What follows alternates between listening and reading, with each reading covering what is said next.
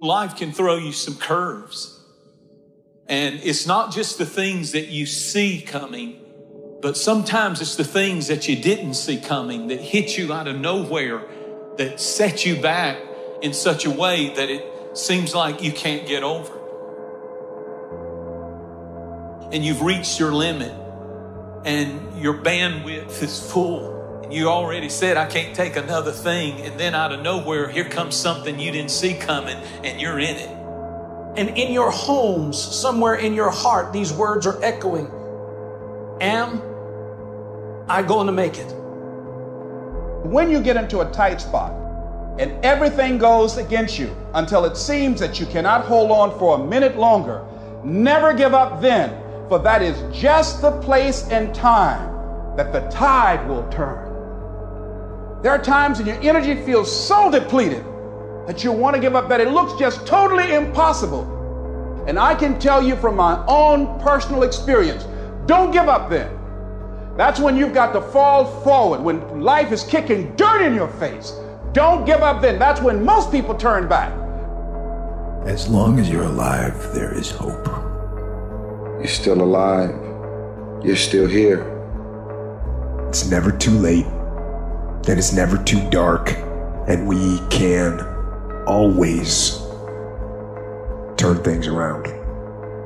There's going to be bad days, there's going to be dark days, but you got to embrace it, because that pain is what makes you stronger.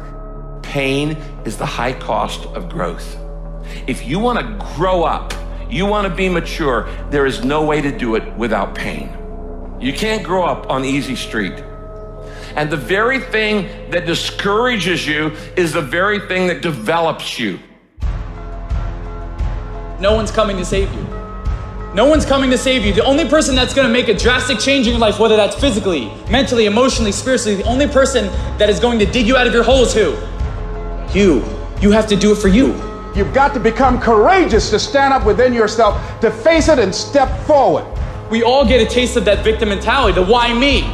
You can become the victim of the situation or the victor of the situation.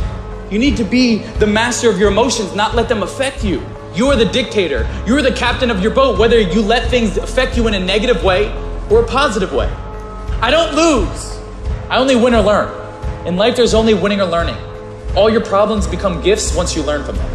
And some of you have allowed adversity to make you stop.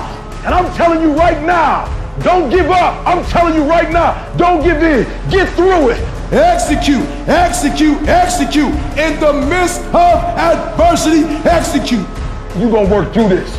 You're going to get up. You're going to get dressed. You're going to get out. And you're going to do what you've been called to do. You're going to be what you called to be. And you're going to prove to everybody that tried to break you, everybody that tried to kill your dream, you're going to prove all of them wrong. And if you can work through your pain, I'm guaranteeing you, on the other side is a reward. Pain is not permanent. Pain is temporary.